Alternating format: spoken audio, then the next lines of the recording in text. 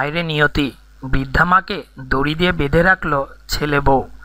ভারতের সোনারপুরে গাছের সঙ্গে দড়ি দিয়ে হাত পা বেঁধে ঘরের বাইরে রাস্তায় ফেলে রাখা হয়েছিল এক বৃদ্ধাকে। একে তো ঠান্ডা, তার ওপর মশার কামড়, চলার ক্ষমতা প্রায় নেই। চিৎকার করে সাহায্য চাওয়ার ক্ষমতাও হারিয়েছেন 90 বছরের বয়স্কা ওই বৃদ্ধা। গত সোমবার বিকেলে খবর পেয়ে রাজপুর সোনারপুর পৌরসভার পৌরপ্রধান পল্লব কান্তি দাস গিয়ে বৃদ্ধাকে উদ্ধার করেন।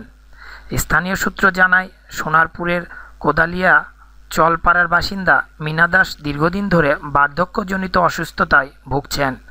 কয়েকদিন ধরে মীনার ছেলে খোকন এবং বৌমা রীতা তাকে ঘর থেকে বের করে দিয়ে গাছের সঙ্গে বেঁধে রেখেছিলেন। মীনা দাসের কয়েকজন প্রতিবেশী জানান, প্রতিদিন সকালে মীনাকে ঘর থেকে বের করে গাছের সঙ্গে বেঁধে রাখা হতো, পরে সন্ধ্যায় ঘরে ঢুকিয়ে নেওয়া হতো ওই বৃদ্ধাকে। এ বিষয়ে জানতে চাইলে ওই বৃদ্ধার ছেলে স্ত্রী রীতা জানান, হাত পা না বেঁধে রাখলে শাশুড়ি প্রায় অন্য কোথাও চলে যেতেন।